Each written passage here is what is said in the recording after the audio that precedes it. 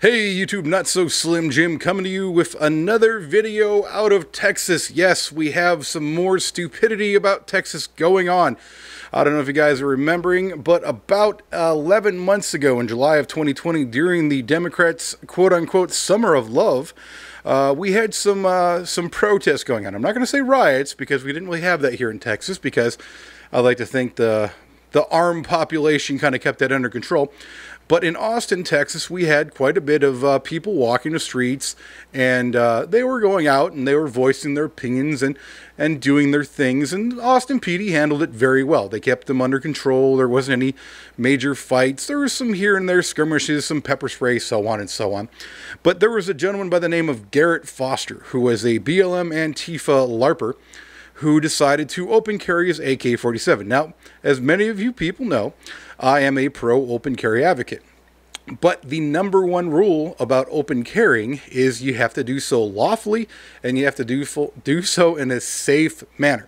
Which means if you're going to open carry, you need to know the law, you need to know how to safely handle your weapon, and most of all, you did not point your weapon at anyone unless you mean to kill them.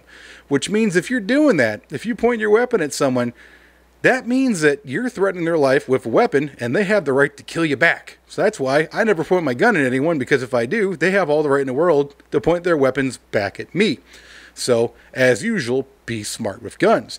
Well, he decided that after an Uber driver had taken a stupid left turn, realized, oh crap, there was a whole bunch of people walking down the street, to hit his brakes. And of course, the usual response of idiots decided to start banging on his car and screaming at him and so on and so on. And this Garrett Foster individual decided, hey, I'm going to point my AK-47 at this guy.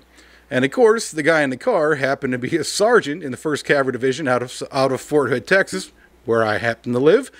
And he got shot. Garrett Foster, that is, not the Army guy, because let's just face it, us Army guys, we know how to pull the trigger.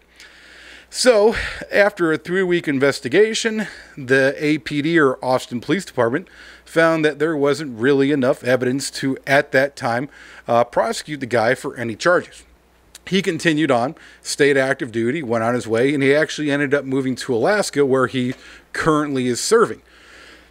Well, as it always happens in Austin, they elected some new socialist anti-gun person. And this one happened to be a DA.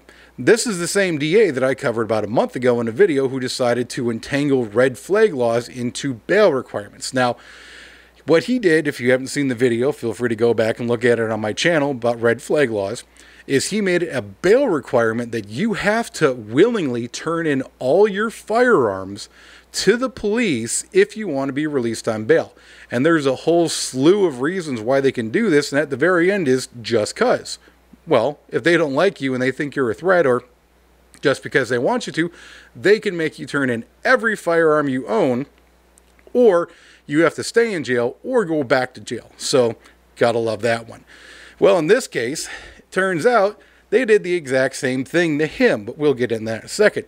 So this new DA, who's the champion of the left, the anti-gun, the pro-socialism, decided there's no way we could let this NCO in the Army, the Daniel Perry, go free. We have to make an example of him. I don't care if there's enough evidence to actually go and arrest him and everything.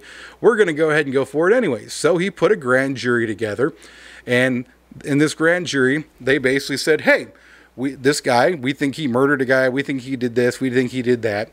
And his attorney down here in Texas, because he's located in Alaska, which I don't know if you guys have seen, is a pretty far distance away from Texas. He didn't decide to, take leave, fly all the way from Alaska down here to Texas on his own expense, have to testify during a grand jury.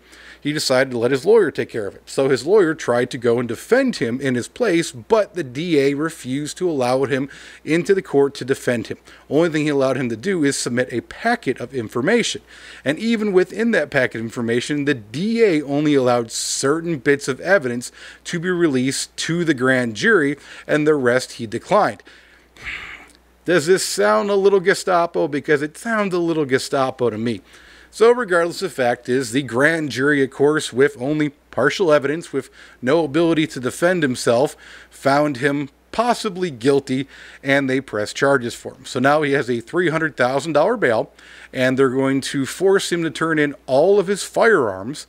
Further than that, they're going to put an additional order on him where he will no longer be able to handle any firearms, which I'm not sure if people realize this, but in the military, that's kind of a requirement. You have to go to the range and show your proficiency.